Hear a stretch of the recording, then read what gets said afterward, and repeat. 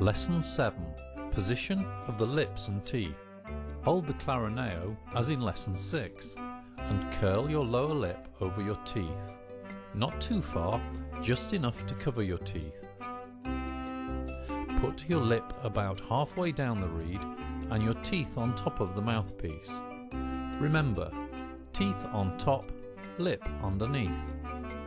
Close your lips around the mouthpiece and breathe gently through the Clarineo. Don't try to make a sound just yet.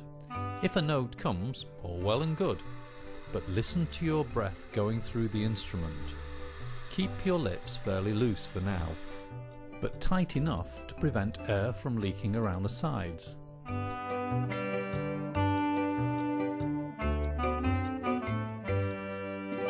Lesson 8. Your first note.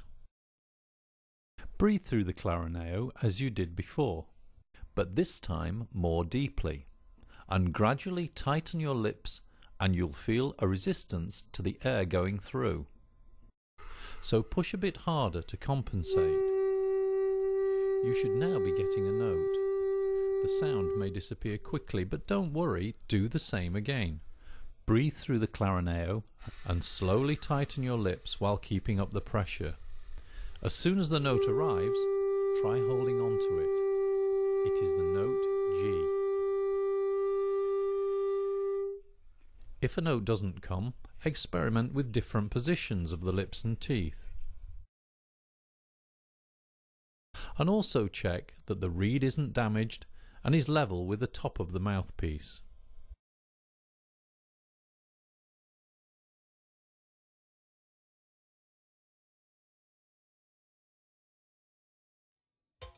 Lesson 9. Cleaning and putting away. Watch Rhiannon's actions carefully. First, remove the reed and then the mouthpiece.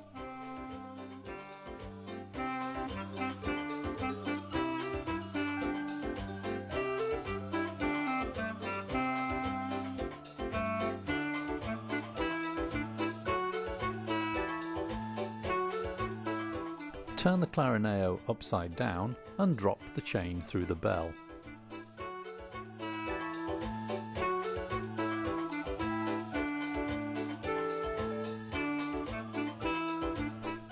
Now pull the cloth through.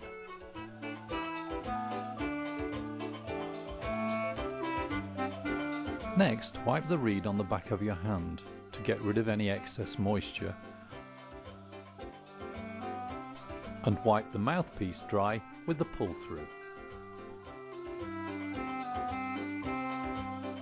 Attach the little plug and replace the reed and ligature.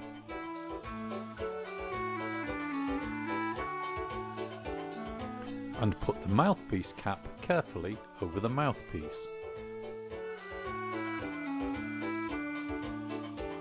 Put the mouthpiece away in the case and remove the bell by carefully twisting anti-clockwise. And put the body and bell in the case. Finally, don't forget to close the zip.